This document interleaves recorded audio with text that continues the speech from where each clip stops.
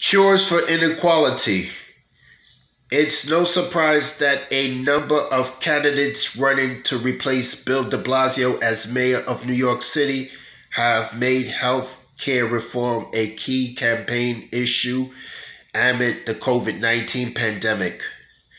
The health crisis, as de Blasio, Governor Andrew Cuomo, and others have pointed out, exposed long festering inequalities across the city, particularly the lack of quality health care service available in low income areas and communities of color.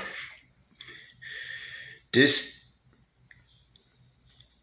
this disparity lead to deadly consequences during the pandemic, with Black New Yorkers dying of COVID-19 at twice the rate of white New Yorkers, and Latino New Yorkers succumbing to the virus at 1.5 times the rate of whites.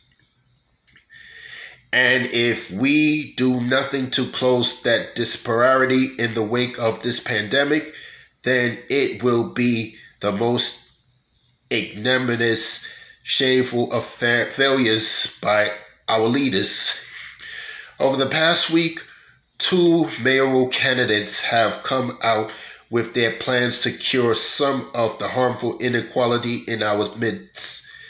City Comptroller Scott Springer's plan seeks to consolidate the city's health commissioner and the head of the New York City Health Plus Hospitals public health care system into one office known as the Chief Health Officer.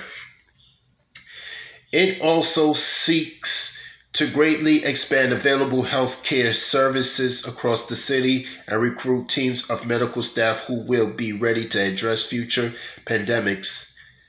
Meanwhile, civil rights attorney Maya Wiley offered a more issue-specific plan to address another terrible, shameful inequality in New York: material mortality.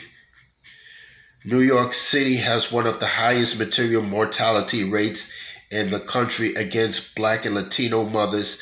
Disproportionately suffer more post-childbirth deaths. Wiley wants to expand parental care for expectant moms and midwife services to help eliminate the complications of pregnancy and save young mothers' lives. The cost of these reforms will undoubtedly be substantial, and some might well ask if the city is fit to truly address and resolve our health inequalities. The answer, however, is that the existence of the inequalities themselves are evidence that the status quo and the free market have failed New Yorkers, and now government must step up.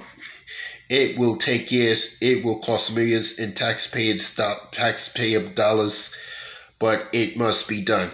Nothing is more important than your health, and our next mayor, whoever it is, must ensure that every New Yorker gets to live their best lives, their best healthy lives, regardless of their background.